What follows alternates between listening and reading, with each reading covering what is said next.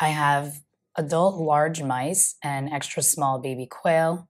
Hey friends, it's Jess and Jericho, and I get Jericho's whole prey from Rodent Pro. This video is not sponsored, but there are affiliate links in the description. So Rodent Pro has a bunch of different feeders. They have mice in all different sizes. When I started on whole prey, I started with the extra small little pinky mice.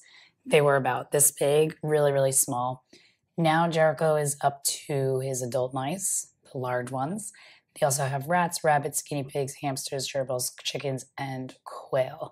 They also have insects. They mostly market to snake owners and zoos, but cats and dogs can eat whole prey too. I usually spend enough money to get free shipping, and I'm wearing gloves here because there's dry ice in the box. They do a really great job of packaging everything. So we have these little yellow things with tape that are wrapped around the feeders and the ice. This came in 3 days and everything was still frozen solid. I have adult large mice and extra small baby quail. Jericho's already eating small mice and extra small baby quail right now, but I'm introducing the large mice first, and then I'll focus on other large prey. I want to do small changes at a time and focus on one change. And I'm going to sort out the large mice into smaller freezer bags for easy thawing. This bag comes with 50 mice, so I'm going to portion them out into bags of 10. And I'm also going to put 2 pounds of Jericho's ground meat to portion out.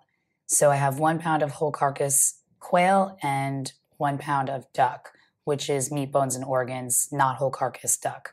Those come from Hair Today. So I put the ground chubs in glass containers, and then the whole prey are in freezer safe bags, and I thaw everything 24 hours before I plan to portion.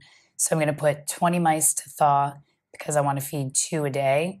And with the ground raw, I should have about 10 days or so worth of food. Might have a little extra of the ground to put as his second meal. He eats 3 meals a day.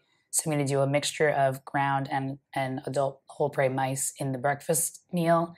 And then his second meal will be ground only. And then his third meal will be a mixture of ground and the whole prey. And I'm portioning that tomorrow once everything is thawed. So join me in that video to see how it goes. Thanks for watching.